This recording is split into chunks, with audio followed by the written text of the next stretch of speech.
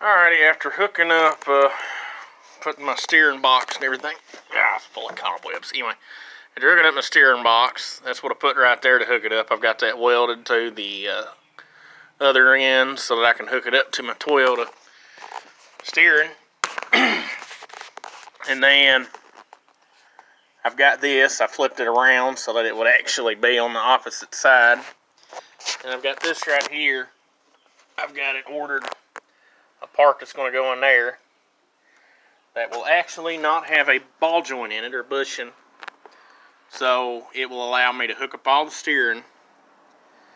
Brake lines, here's kind of how we got it going. You got the metal that goes into that. I've got it teed right there, and I'm going to put some things on to make the brake lines stay where they're supposed to. And then I got that run up into my brake booster. Then over here on this side,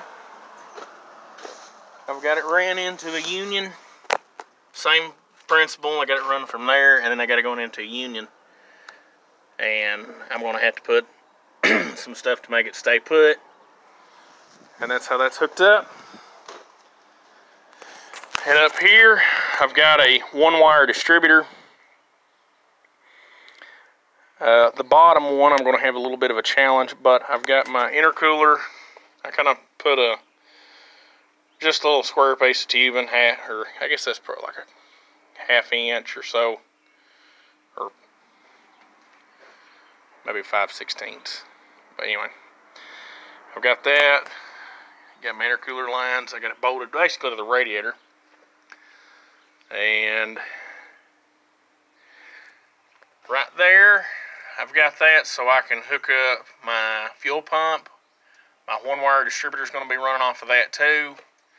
And then this big wire right here, I'm going to have that hooked up onto a toggle switch so that when you kill the truck, you kill it all. Or I may find me a wire somewhere coming out of the ignition setup so that when I turn the key off, it shuts everything off. I'm trying to keep everything straight and simple. And then the cool thing about this truck, or I think anyway, if I have to do any motor work, transmission work, so if I have to change spark plugs, there they are right there. I can get hold of all of them. If I need to check and make sure there's nothing leaking, there's my transmission lines. I ain't even got to crawl into the truck, check, make sure that stuff. So if I ever go to pull this transmission out, or pull the motor out, I can get to every single bolt pretty well on this without ever having to crawl under. Starter's right there. Now this is my butter truck that I've been building for the last year, and it's taken a little bit of time to find stuff. All I've got left now is that tie rod that I've got to hook up, and the other radiator hose, belt, and that's pretty much it, because the fuel lines and everything's hooked up. Fuel pump, I got a fuel tank on the truck.